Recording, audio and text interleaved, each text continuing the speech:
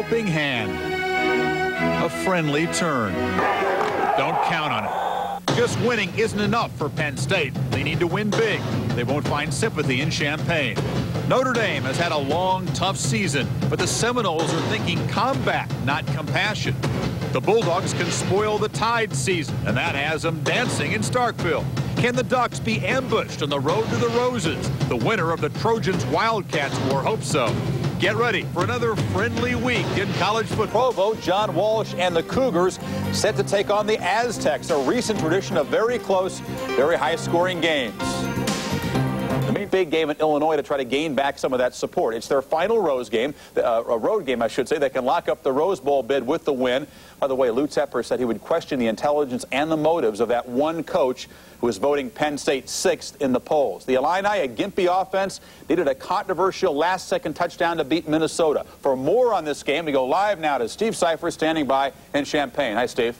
How you doing, Chris? You know, Saturday marks the final home game for 25 Illinois seniors, and they are fired up, especially linebacker Dana Howard, who needs just 12 tackles to break the Big Ten career record in that category. Now, the Illinois offensive line is hobbling a bit. 3 players injured last week, but all 3 of them, Blackman, Suarez, and Kerr, will start Saturday. For Penn State, it's the defense. 4 players who combined for 13 starts and 68 tackles will not play in this game. Clarence Stewart didn't play last week against Indiana, and the loss of Tate in the nickel coverage could be a key. Still, the Nittany Lions are favored in this one, and Coach Lou Tepper says that the reason Penn State is so much better than a year ago is simple. The huge difference this year between them and a year ago is not the offensive line. It's not even the development of the wide receiver. It's the development of the quarterback.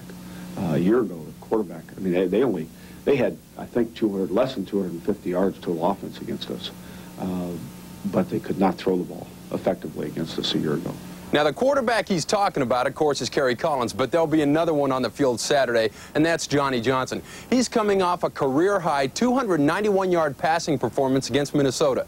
And you take that, combine the fact that Tate is out of there, and that Penn State ranks number 62 in pass defense, and you got to believe, Chris, he'll try to put it in the air Saturday. Well, what about the weather? Is that going to affect them putting the ball in the air, and also the unfamiliar surroundings for Penn State? You're right. Penn State comes here for the first time ever. And we're told that while the weather will be warm enough and dry enough, it will be windy. And the wind here at Memorial Stadium gets kind of tricky. If you haven't played here before, it'll take a while to settle in. That will be to Illinois' advantage, Penn State's disadvantage. That's the way it goes with the wind. Okay, I can tell the wind's playing with your hair there, Steve. All right, thanks a lot. It always does. The Illinois defense is a story. Last year held Penn State to 244 yards. The problem was their offense put them in such a big hole that the game was pretty much over in the first quarter. Well, you know, Illinois will be the best defense that Penn State has played by far. But the problem trying to stop Penn State, forget it. They have unbelievable offensive balance. Now, I've been in coaching for over 40 years around football. That's the best offensive balance I've ever seen. Now, you add one thing to that. Wacky WAC game. San Diego State and BYU coming up in just a couple of minutes. Jerry Punch has a preview. Thanks, Chris. Tonight's matchup features 2 teams which specialize in offense. What a surprise. After all, we are in the WAC. BYU's sophisticated passing game is led by a preseason WAC Offensive Player of the Year in their junior quarterback, John Walsh. Now, San Diego State counts with a wide-open, no-huddle offense, led by a potential 1,000-yard rusher and senior running back, Wayne Pittman. Now, area forecasters have predicted possible freezing rain, snow, and a sizable accumulation of points. But as of yet, the rains haven't arrived. The snow is limited to the mountaintop, and if history's any indication, the points will come early and often here in Provo tonight. Chris? Okay, Jerry, we're getting weather forecasts from all over the place. What do you forecast for the Cougars offense? Well, first of all, I talked to Lavelle Edwards, and I got a scoop for you. BYU is going to open this thing up early. My friend, watch. A wide reverse real early. All right, I'm looking for you, my friend. You know, John Walsh, they've got to hope that the weather is bad at San Diego State because the guy is awesome. He's behind Eric Zire, 24 yards from being the total offense leader in passing yards, and he's only 1 touchdown short from leading that category. The guy will play on Sunday afternoons. He's an awesome player, and only the wind will slow him down tonight. Absolutely. All right, just alongside the Wasatch Mountain Range where San Diego State and BYU match up. The high-scoring WAC. These teams have been lighting up scoreboards for years, and especially here in the 90s.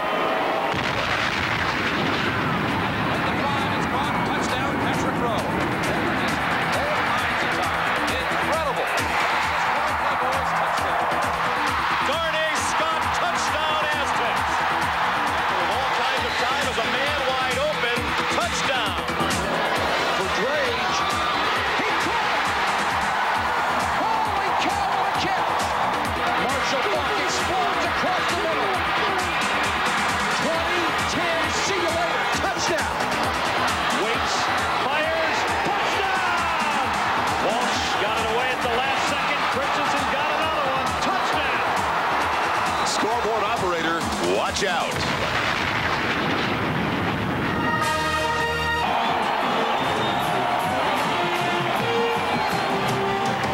The wind is starting to kick up, and a storm is on the horizon. As we welcome you to Provo, Utah, the 22nd ranked Cougars of BYU taking on the Aztecs of San Diego State. And with only what makes it difficult for the defenses around the WAC to defend is the fact that they have a good running game.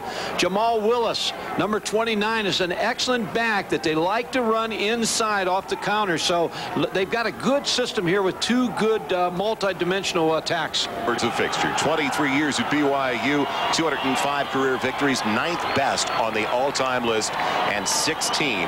One of the best all-time receivers they've ever had here. Get back to that in just a second. Here comes the blitz. Walsh on 3rd and 9. Plenty of time, and almost a brilliant grab by Tim Nowatzki.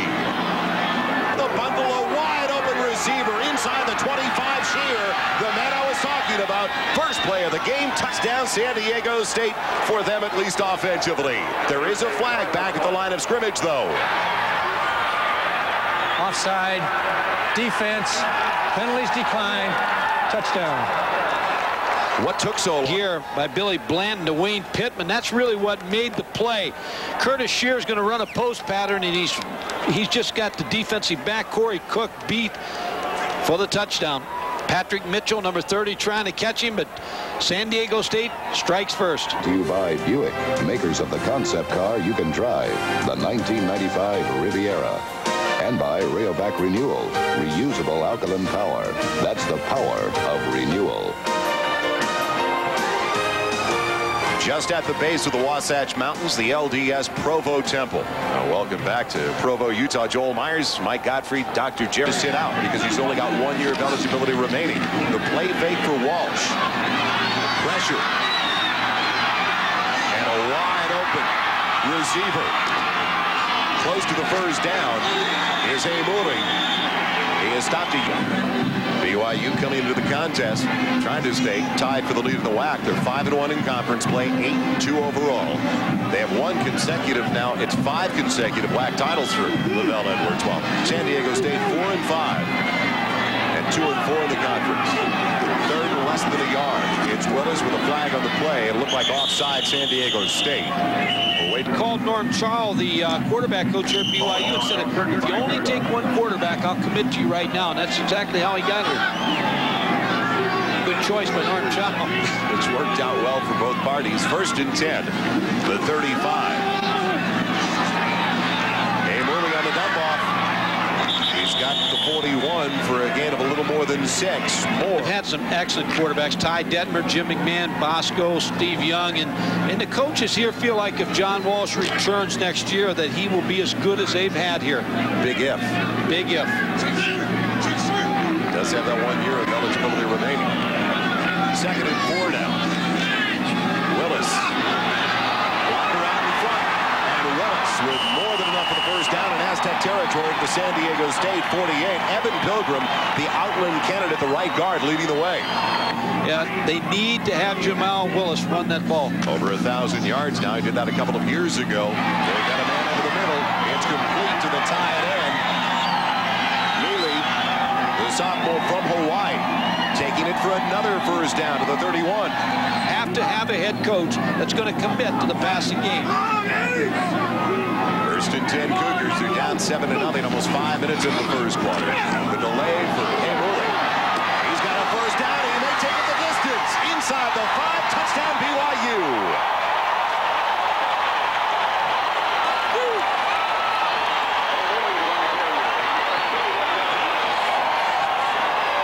Nice block by the other running back, Jamal Willis, in the process. 31 yards on the score. And Joel, they'll run that screen 10 times a game. What they're trying to do is control the defensive lineman. 2nd and inches. Nice move by Pittman. Make that's off. They've got a first down. Thrown behind Shear. It'll be 2nd and 10 as we head down. The no huddle helps you. Blackwell is the motion man. Here comes the blitz, and it's dumped behind DeAndre Maxwell, the H-back, as they tried a similar play that we saw work here earlier for Curtis Shear. The pressure. So big, 325 and 290. second best rivalry now. Besides the run in Utes, San Diego State has really been a great rival. Haywood takes a serious hit. It's Ricky, deficient areas. Walsh with time, and he's got a man. It's Doman. Outside of the 15, Bryce Doman, the senior from Salt Lake. It's a first down for the Cougars. They're now third and better than 10, almost a dozen. The dump off for Pittman. Can he get the first down? He gets a great block downfield from his wide receiver, Curtis Shear.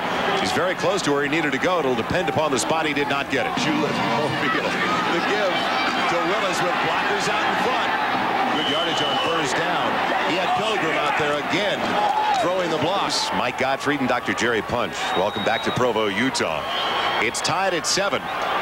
Good balance for BYU in the first 15 minutes of play. They got 49 yards on the ground in the first quarter compared to 88 from the right arm of John Walsh. He's throwing on 2nd and 3. He won't be, though, as he's dropped in the backfield. Good coverage downfield, and we go downfield. So now 3rd and long, 3rd and almost 8. Walsh out of the shotgun. He doesn't cross the line, and he finds Willis. Willis with the first down all the way to the 35 of the Aztecs. What an ad-lib by Walsh. When you're used to... First and 10 Cougars now at the Aztecs 35.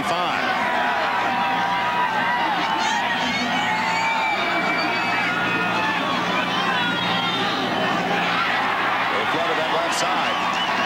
And it's complete. Now 2nd and a short 3. Willis, Doman to the motion man. So now it's 3rd and about 4.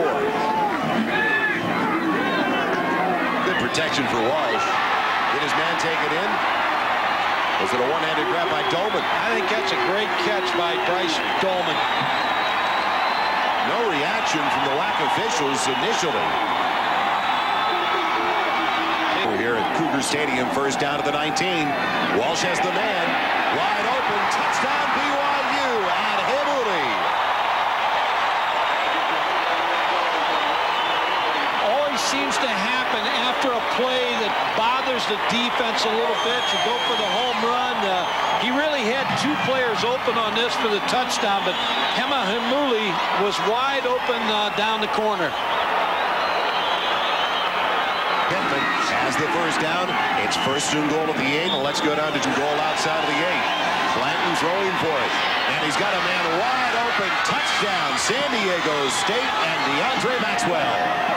Joe, they caught him, and they made it look like it was going to be a middle screen. And DeAndre Maxwell was wide open. Corey Cook. And I'm just not ready to go out into the business world or whatever. You know, I'm having too much fun being a kid, and you know, I got a lot of buddies here on this team, and you know, I'm just looking forward to being here another year. Would you like to come out in that kind of business climate? I'll tell you, he's an outstanding quarterback. He's got a bright future, but the coaches here at BYU are hoping he stays another year. Willis at 2nd and still close to 10. Walsh, what a grab. Over on the far side for a first down. Again, it's dropped on the middle screen attempt. This time Curtis Shear. It's a good call. Play fake. And a wide open Jamal Willis gets the block from the wide receiver. All the way to the 40-yard line. Nice block by Bryce Dolman. Downfield. Well, Steve Robinson has taken over at the corner, number 33. Let's see if they go to work on him. Nope. It's Heyday. And one of the few times they've been able to survive. Walsh with time. And a perfect pass. He's got his man all the way down to Watsky to the 26 for 13. And Joel, with 1:02 on the clock, BYU has 3 timeouts. I'd expect John Walsh to take him down here for a score. They flooded that side and go underneath to Heyday. And he's got the first down, saving the timeout by getting out of bounds with the first down at the 43. Now let's take a close look at John Walsh here again. For 235 yards, though. 16 of 24. Now it's 2nd and 10. Heyday available again. They give him the sideline. They say he got out of bounds at the 48. A huge break. Less than 2. Very productive still. The quarterback coach talking to John Walsh, who helped BYU to their national championship in 1984 when they beat Michigan in the Holiday Bowl. But I was about to say, you figure you get 4 or 5 possessions a half. Normal conditions in a football game. This is already the 9th possession for BYU. Care of business for you already. I hope so. shotgun. Walsh on third and a dozen. Going for the tight end, and what a timing play. Coming through to tip it away, the free safety, Ricky Parker.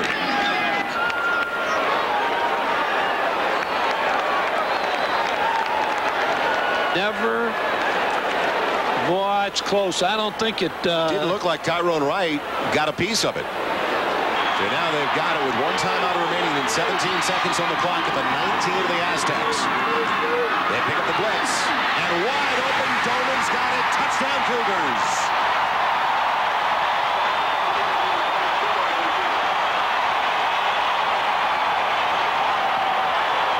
That wasn't a big call, was it? You go back to that punt block. And what happened on that play has completely turned this football game around. And then a penalty after the punt. Scratch you for the officials' banquet, too. Thank you. I'll be there. Here's the two-point conversion try.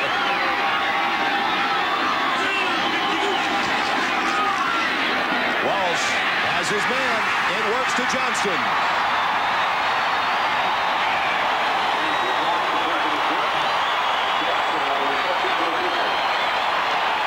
The shortstop from the baseball team takes in the two after Doman caught the touchdown. Pick play against man coverage where you bring both receivers inside, and then the third receiver, Mike Johnston, comes outside for the 2 points. He'll just take it out of bounds. That's the end of the half. An eventful first 30 minutes of play. We'll come back to Cougar Stadium in just a little bit with BYU leading by 7. But let's head back to the studio now and join Chris Fowler. Chris? Thank you, Joel, and welcome to the WAC. Eric Sutton fell down. Keipo McGuire, number 80, with the reception. As we see the route, you're going to watch the corner out here. Eric Sutton. Here's the little move and watch him fall down. He misses it and falls down. Keipo McGuire, number 80, stretches out with a great catch down to a 7-yard line. First and goal, BYU. Just about 3 minutes into the third quarter. Nowatzki, the motion man. Willis will get to the corner. Touchdown, Cougars. Joel, you made a comment just before the half of going into the locker room before.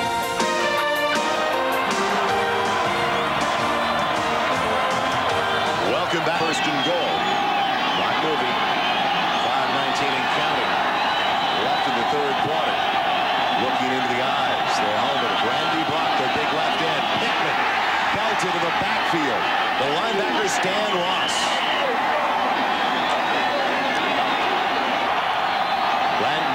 Brings him up to the line after the 6. Second and goal, and he's got trips to the wide side of the field. The blitz is coming, and he goes down. Stan Ross again.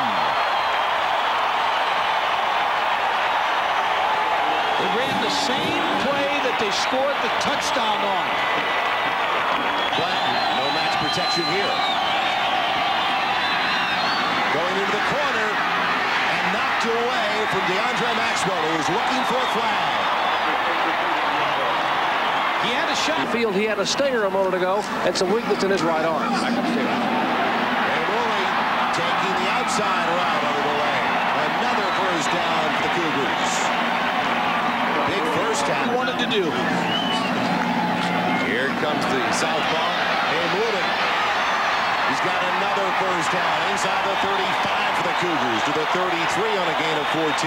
Brought down by Leonard Jones. Well, Hema. Receptions. To a while. He's got it inside the 30, spinning for an extra 2. Good yardage on half. 5 straight runs now for BYU, and it produces another first down as the ball is stripped away. Tickets then, right?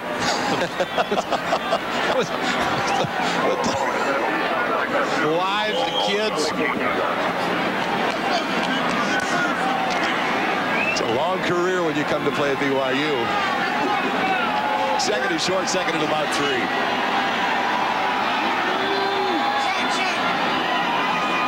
And Walsh changing the play.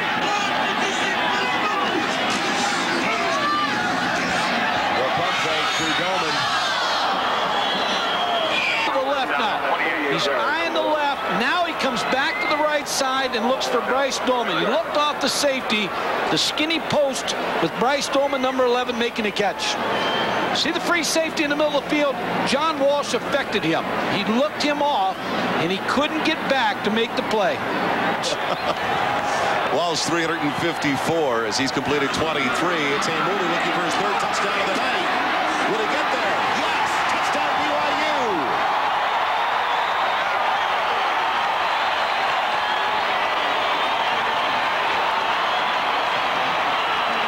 Got a solid block from Mike Johnston.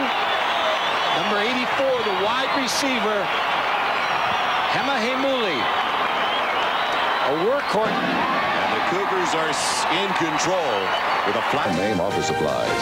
And by Quaker State 4x4 motor oil, the intelligent oil for hard-working engines. The Cauldron, the gathering place on the campus of BYU. And welcome back to Provo. Joel Meyers, Mike Gottfried, Jerry Punch, and Cougar Hakeem. It is going to be a touchback. It will be a touch for the Aztecs, trailing by 21. Again, pressure. Blanton goes down. John Ross, the right tackle this time. Too much push out of the Barry. He's brought his Air Force team along. Atuaya, coupled to the 50. Walsh off the play fake. That's for Fita. Now to the play of the game. For the first down, it's dropped. On 3rd and 3, Nowatzki could not hang on. Guys, and this San Diego State team has some talent, but they're young. And they're going to be good in the years to come. Blanton going for Shear. He got away, but it's overthrown. Peterson. Another block for Peterson. This looks like something on the keep the Stone Cops at the end of the play, and he's got a 1st and goal to the 8. 67 yards. Didn't have the Billy Club. It's a bust in the coverage here. It's a too-deep coverage, it looks like, but no one get over the top. Ray Peterson with a catch, but now watch him set everything up. Now he's got a pretty good range. Number 80 will come in with a good block. Hawkins sets it up again, tries to come back. Real nice job after the catch by Ray Peterson. Corner Mitchell thought he was releasing the safety, but the safety wasn't at home. 1st and goal from the 8. In the corner he goes. He's got the man there. Is it? Touchdown San Diego State. Had to wait. Ray Hawkins on the touchdown reception. In the backfield. And it's going to be Mooney. Both second teamers in the backfield for BYU. Walsh with time. And he's got the 1st down to the 31. As his wide receiver took a pop, Mike Johnston, but held on. Ball club that grew a little bit here tonight. And the young ball club really played well with a lot of heart. The flanker is there. It's complete to McGuire, his 4th grab of the night. And will they give him... Needs a stop right here. 7. Clock is stopped after the incompletion. Walsh out of the shotgun. With time, and he hits his man, even throwing it behind Mike Johnston. Johnston recovering, adjusting, making a nice grab. Huge 1st down for the Cougars. Game. John Walsh for the Aztecs with only 6:17 remaining. Pittman only needs 3. He drives for it. He's got it. What an effort by Wayne Pittman, the senior from San Diego. He is coming out of a John Walsh pass. The backer backs off. They hit Maxwell. He's got it to the 32. Trailing 35-21. Blanton. Well overthrown. Looking for Shear up the play fake. In good protection. 2 tight end formation with an H-back. It's Pittman. And he's tripped up in the backfield. What made the... Blanton in trouble early. Has a man if he can get it there. 1st down San Diego State. Taking it in. Daryl Hawkins, the young man who caught the last score for the Aztecs. But what a job by Blanton as Ross was after him, the outside linebacker. Billy. Christian 10, the middle screen. Is Blanton with the blitz coming. Finds his man at the 10. He's in. Touchdown Ray Peterson in San Diego State. walk it into the end zone, turn it over their defense and hold. They still have 3 timeouts. So this is a decision for Ted Tollner whether. Will it come to that once again this evening? First and 10 from the 31. It's a little more than 55-yard line with 2:42 left. Hey, Mooley, not much, maybe a yard to the 36. So 2 wide receivers to the wide side of the field for Walsh. He's got all day, and he's got the first down, the backbreaker. Tim Nowatzki, the young man that grew up just outside of the Notre Dame campus, but didn't get a look from the Irish. Recruited by Michigan, Nebraska, decided to come here. He's got it. He's in for a first down at the 44 of San Diego State. Well, we'll stop the clock momentarily for the movement of the chains. Don't forget, right after the 34-yard line of San Diego State, Walsh and the Cougars. Minute 35 and counting left in the game. Hey, Mooley. He took his shot.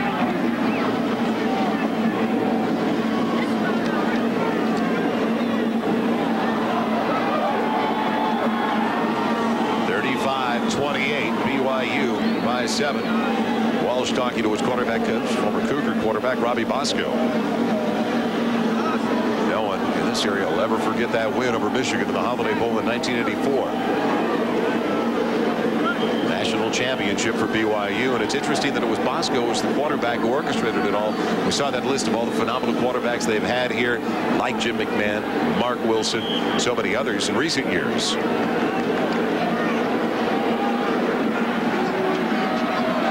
San Diego State out of timeouts, down by 7. Trying to strip the ball away.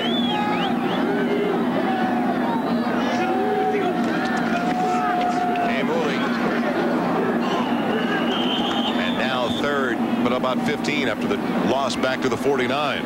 Most recently, BYU, of course, in the Holiday Bowl last year. Now do they stop the clock? Yes, they barely get the timeout in. Well-played football game. So that's going to be a priority for Ted Tollner and his staff to get a running back. 2 hands on the ball. Atuwaya going down at the 48. So moves inside of 35 seconds left in the game. Try to tell your players when you're in the offense and you want to kill the clock, just lay down, get up as slow as you possibly can. And they will not have to run another play. So that'll do it in Provo. And the one play at the end of the first half is still going to burn all the way home for the Aztecs of San Diego State. They'll be talking about that one for a long time. The difference of the ball came as the Aztecs came up short, losing by 7. That final score, as there's the final gun. But a lot of positives over the last 4 weeks for Ted Tollner and the Aztecs of San Diego State. Once again, that final score. BYU 35 and San Diego State 28. Now stay tuned for Sports Center with Dan Patrick and Keith Olbermann. The big story is coming up. Shaq against Patrick, the Magic and the Knicks. The Wisconsin running back arrested earlier today. And a preview of the Cowboys and 49ers. Now for Mike Gottfried, Dr. Jerry Punch, and our entire ESPN crew, I'm Joel Meyers. Thanks for joining us once again, and good night, everybody, from Provo, Utah.